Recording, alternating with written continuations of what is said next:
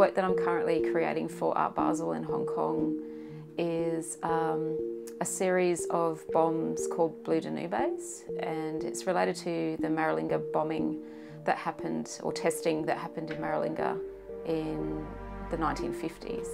I recently did a trip up there a few months ago to visit the site and to find out more about the area, because a lot of those bombs were set off in Gugutha country, which is my ancestral country.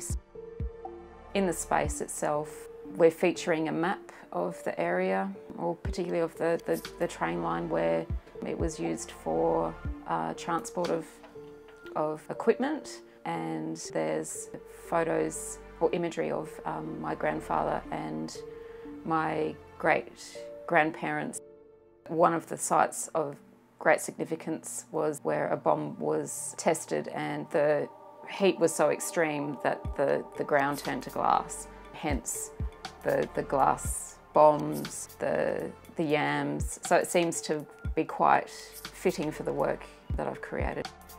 Not a lot of people know about what happened up there, and in terms of how many people lived in that village for 10 years, a lot of people became really sick during those testings. A lot of cancer-related illnesses as well. For me, I found it really sad, because it's not just about my history as an Aboriginal person, but it's also you know, the English servicemen and women and the local people from South Australia and Australia that were affected as well.